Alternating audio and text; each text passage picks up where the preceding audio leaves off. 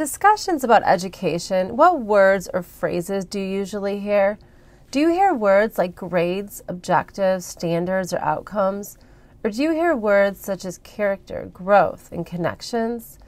In his book, The Best Schools, Thomas Armstrong differentiates between these two visions of education and labels them academic achievement discourse and human development discourse. An educational system that is centered around academic achievement discourse is focused on standardized curriculum and observable, measurable outcomes.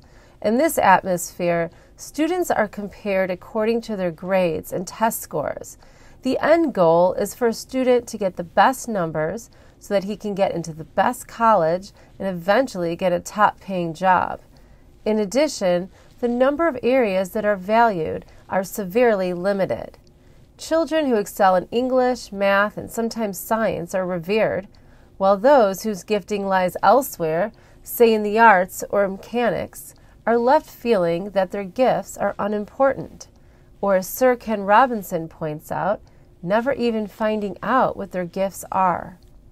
The opposite of academic achievement discourse is human development discourse.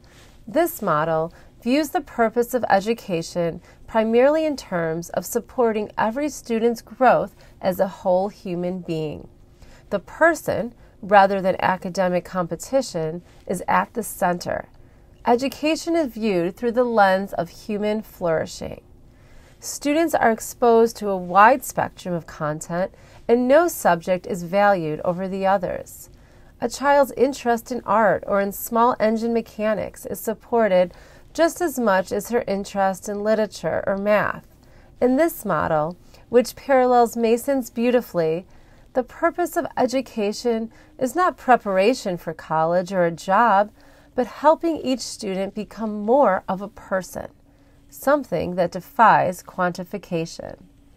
Again, this is a radical idea, but as Mason said, the more of a person we succeed in making a child, the better will he both fulfill his own life and serve society.